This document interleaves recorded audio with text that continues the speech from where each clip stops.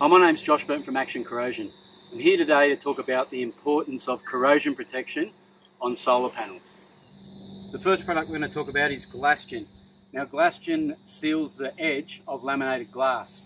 So your solar panel has an EVA interlay between the layers of glass and the actual solar panel material, and what this does, it protects that edge and waterproofs it, because if you get water within the interlayer there, you'll see bubbling and delamination like you see in the corners of this panel. So we recommend using Glastion upon manufacture before the frame goes on, and that will stop that moisture getting in that interlayer. The next product I'm going to talk about is Action HVAC-R. Now, Action HVAC-R has been used widely in the air conditioning industry to prevent corrosion on the cabinets and also the electrics within the system. Now, solar panels and air conditioners have the same issue.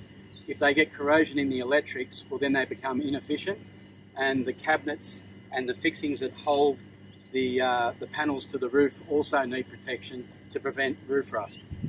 What I'm going to do now is go through the different areas where Action HVAC-R can be used on this particular set of panels, which have been in for about 4 to 5 years.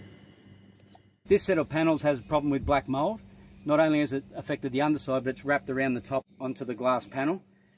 By applying a coat of Action HVAC-R prior to installation, you'll reduce the incidences of black mold growth.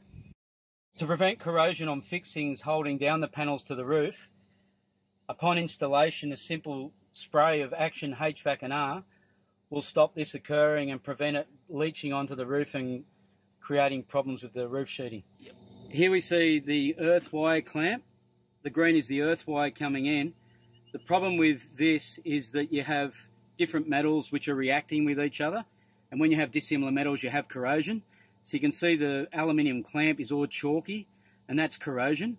And then you've got a stainless steel fixing, and then you've got copper coming in from the earth wire. So this is always going to be an issue. So what we do recommend is upon installation, you coat it with Action HVAC-R all over that area, and it will prevent this dissimilar metal issue taking hold. So you can see that moisture has got into the exposed glass edge. What we recommend to prevent this is the Glastion product we earlier talked about, which would seal that exposed edge and prevent moisture going in there. Because as that spreads, you'll see that the EVA interlayer will bubble, and then you'll lose efficiency in this panel. Here we have the junction box for the solar panels. We have a number of electrical connections within this box. We also have PC boards here and downstairs. All the electrics can be coated with Action HVAC-R.